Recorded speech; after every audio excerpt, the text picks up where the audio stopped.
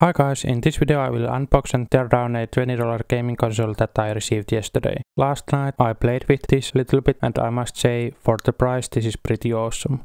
This is a Chinese clone of Nintendo's Nes Classic mini console. This comes with 500 games pre-installed. You can't add any new games and most of the games that come with this are modified. They have different graphics or some other modifications. On the back of the console there's 3.5mm AV output jack and mini USB for power in this device. On the front there are these two old school controller connectors. They weren't used in NES or the NES Classic mini console, but I guess they use these because these are cheaper to get or for some other reason. Anyway, the controllers do look like NES controllers. Buttons are quite stiff, but I think they are quite playable. They could be much better, but hey, remember the price. This console doesn't have HDMI, instead it has the 3.5mm jack which outputs composite video and analog audio which are connected to the television using these RCA plugs. Resolution wise there's no problem at all because of the resolution of original NES and its games. There is a power supply in the box, but I didn't use it and I don't plan using it because it feels so cheap and it is probably a fire hazard. Can we see the ratings or the output? Well, it seems to be 5 volts and 500 milliamps, so just about any USB power supply should work. So that was everything that comes in the box. It is a plug and play system. You just need a television, plug this in and you can start playing. But I do recommend using a high quality power supply. Next I will tear down this console, see how complicated or simple the circuit inside this is. Is there a possibility of adding new games or removing some crappy games that are pre-installed?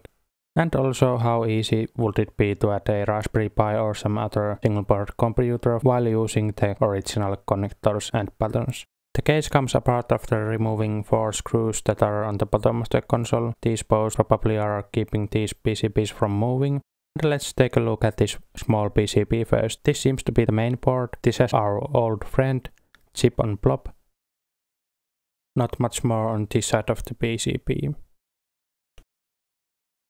And on the other side there's memory chip. I think it is 32MB flash memory. There's one more interesting thing in this PCB and that is this place for 4-pin pin header or 4-pin cable. I'm not sure what it is, but I will edit it on the video as well if I can find it out using continuity tester.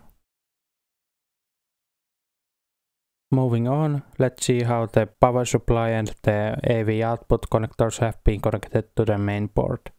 There's one wire for the video, one for the audio, one for the power and one common wire for the grounds.